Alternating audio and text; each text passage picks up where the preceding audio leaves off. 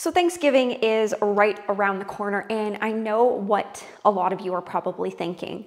I have been really good for the month of September. I deserve to take a break from dieting. I deserve to take a break and treat myself. And while you are not a dog, and I don't think that you should be rewarding yourself with food, I think that it is totally acceptable and understandable why some of you feel the need to let loose this holiday season and take your foot off the gas pedal. But if that is gonna be followed by a bunch of guilt, shame, and you punishing yourself on the treadmill, and you don't want to repeat this cycle year after year after year after every single Thanksgiving holiday season, this video is for you. All right, I promise that's enough of the jump cuts. I like the editing style of that some fitness individuals do. I totally get it.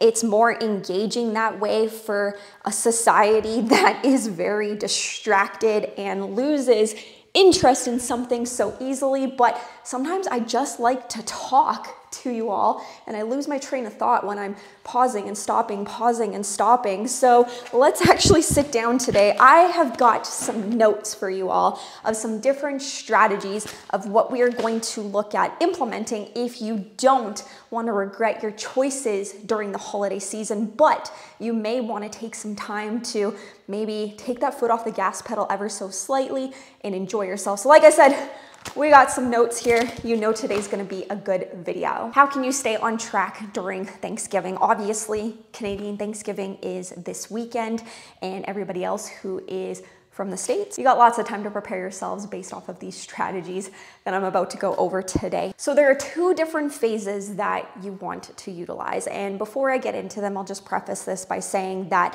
the strategies that I'm about to go over still allow you to be mindful with your choices, but give you a bit of an opportunity to still, stay within control. So that way you don't feel any guilt or shame afterwards, but maybe you can just let loose ever so slightly without adopting the all or nothing mentality, which is what most people do.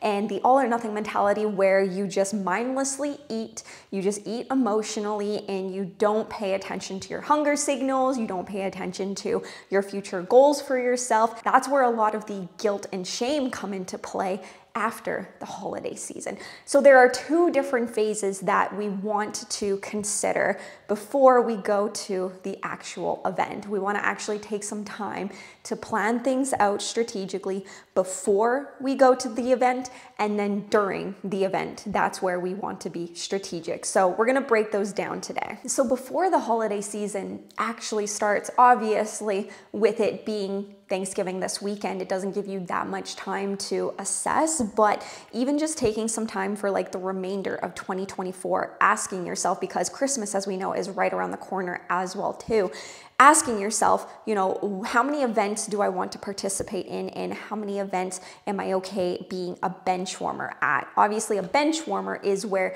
you go to a specific social gathering and you're okay not fully participating. Maybe you go to your boss's house for a Christmas dinner. Not really that an amazing of an event where you really want to focus on, just building lasting memories in comparison to if you were having Christmas dinner with your 90-year-old grandma, right? That event, I would argue, you want to be a starter at, you want to participate in, you want to focus more so on creating memories over progress.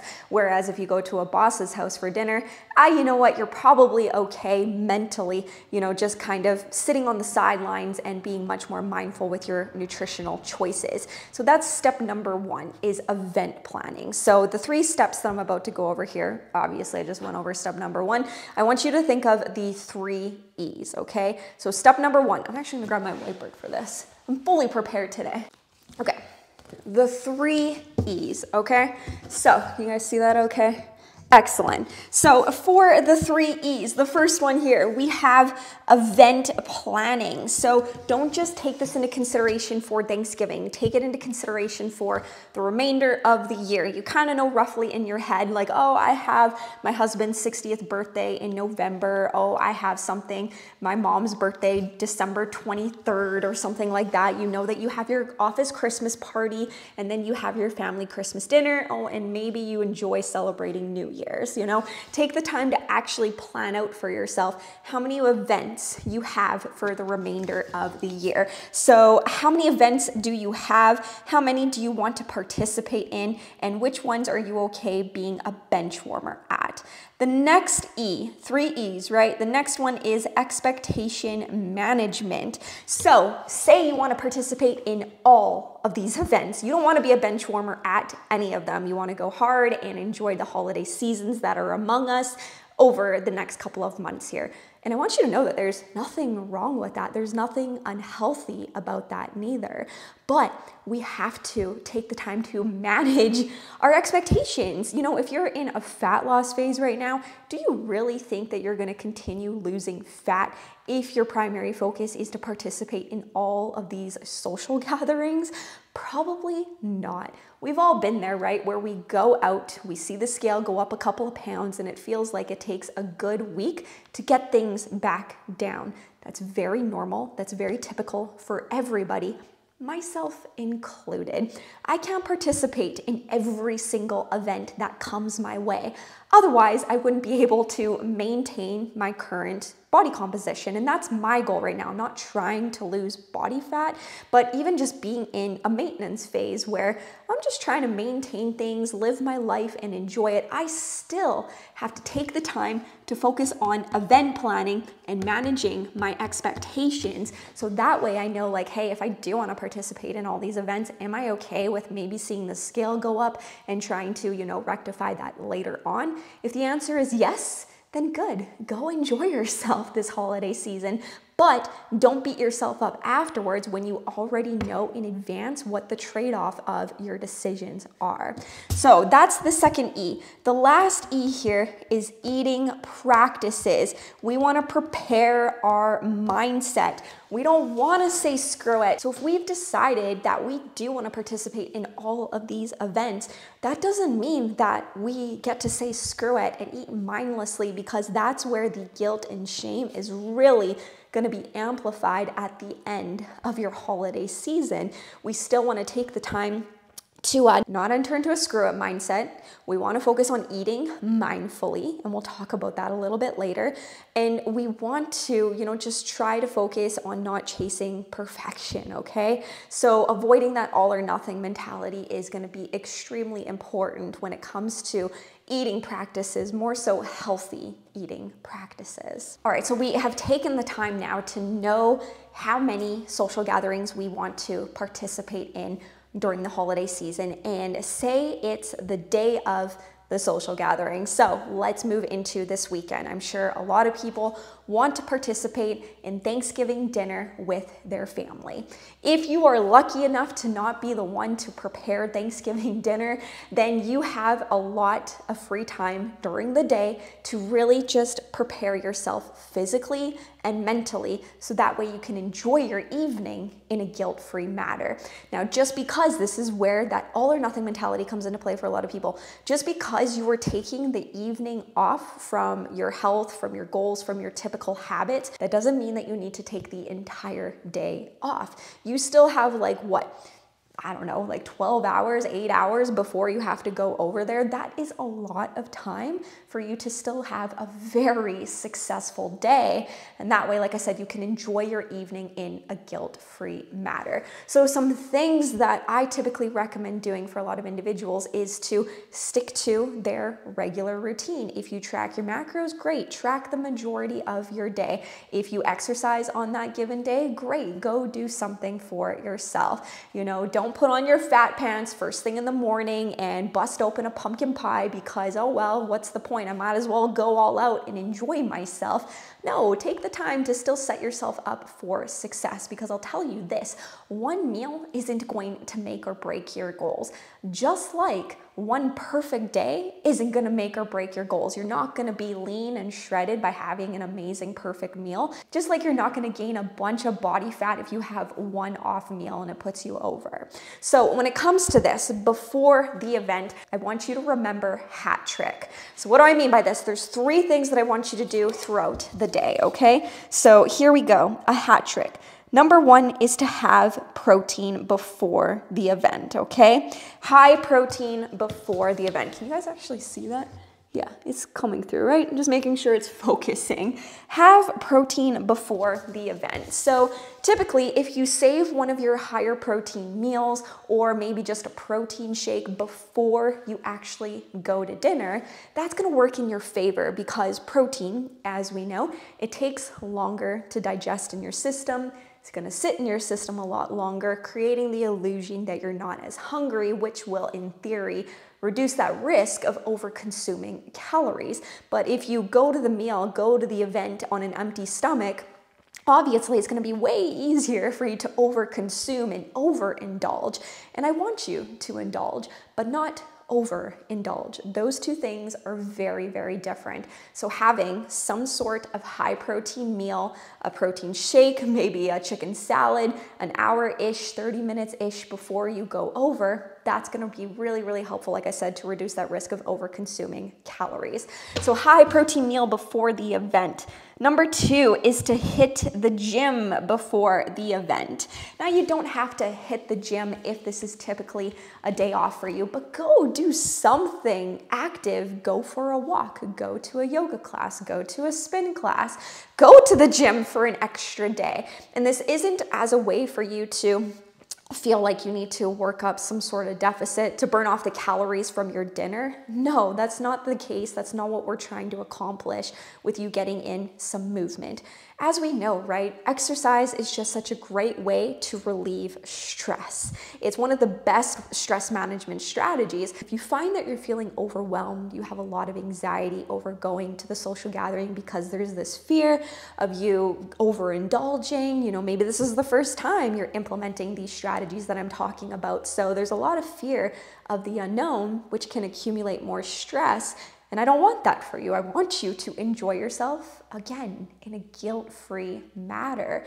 Exercising before the event is such a great way for you to just alleviate some of that stress, allow you to still feel really good about yourself, and just put you into a clear and collective state. So again, you can just enjoy your evening. The last thing of the hat trick here is to have perspective. Give yourself a bit of a pep talk here. Having perspective is really important, and just telling yourself, like, what, one bad meal isn't going to make or break me. I'm going to enjoy myself because who knows, this may be my last Thanksgiving dinner with my mom. This may be my last Thanksgiving dinner with my grandma. And we don't know that, right? We don't know when any of us, our last day is. So take the time to understand that, what, sometimes making those memories is more important. So keep that perspective in the back of your mind. All right, so now it's officially time for you to go to the event, right? You have had a very successful day. You have prepared yourself physically and mentally. You had a nice high protein meal prior to going to the event. What the heck do you do when you actually get there? Because this is where the lights go off for a lot of people and they just say, screw it. And again, guilt and shame come into play the following day. I want you to remember the acronym CHEW. This is going to be a very helpful strategy to allow you to stay mindful with your choices. All right, so CHEW. We have C first and foremost. Choose protein and vegetables.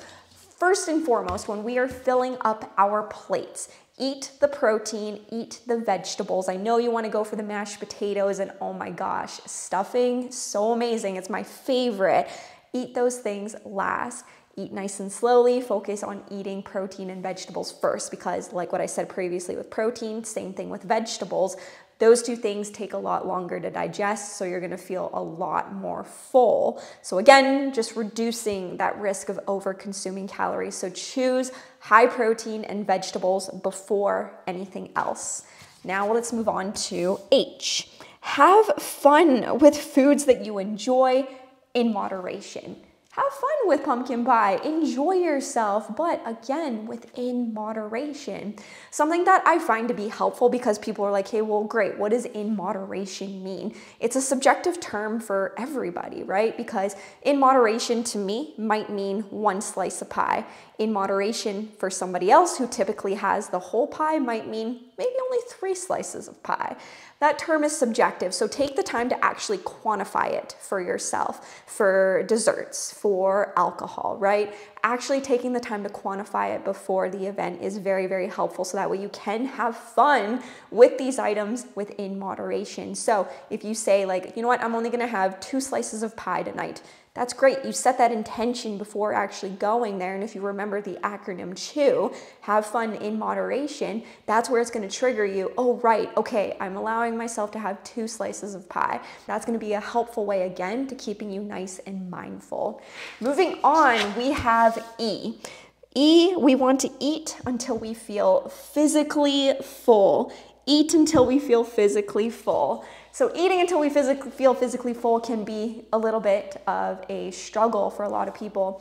And the reason for that is just because our brain and our actual stomach aren't linked. There's a bit of a delay. So that's why we tend to feel really hungry, even though we feel physically stuffed after eating something. And then later on, that hunger mentally, we're like, okay, I'm actually full. So what I find to be helpful is to just stop eating until you feel about 80% full. So you might be like, oh, that was so good, but I could have some more right now. That's an indication that you're probably 80% full. And if you give it a little bit of time, you will notice that that hunger goes away, and then you will feel just the right amount of satisfaction versus feeling like, oh my gosh, I overdid it. You have to undo your button. And yeah, enough said there.